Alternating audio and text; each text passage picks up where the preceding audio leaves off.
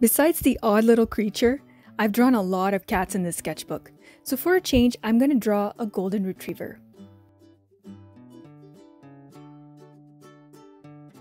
Since the objective for me is to practice layering, I often just trace the outline to maintain accurate proportions and dive right in.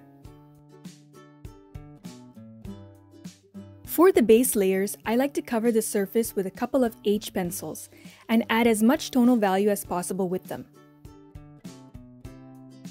Any pencils marked with an H, like a 4H or a 2H, will give you subtle light tones.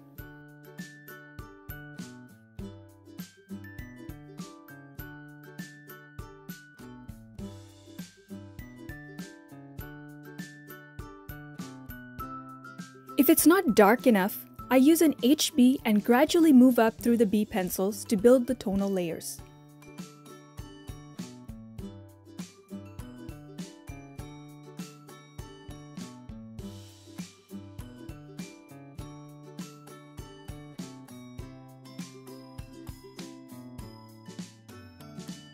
The soft numbered B pencils are good for dark values, and you get the best results when you layer them.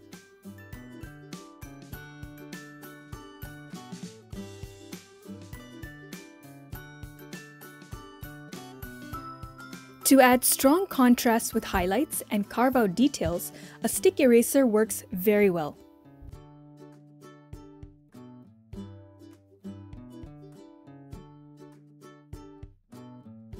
It's nice to be working from a photo reference. This way I don't have to worry about the model moving or waking up. For deeper values, a 5B or 6B pencil, especially from the dark matte range, is ideal.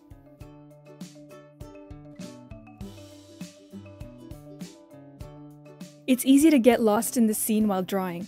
Layering and blending between each tonal layer is a slow process, but it produces beautiful results. How many layers you want to add is up to you. As for me, I'm calling this one completed. Thanks for watching!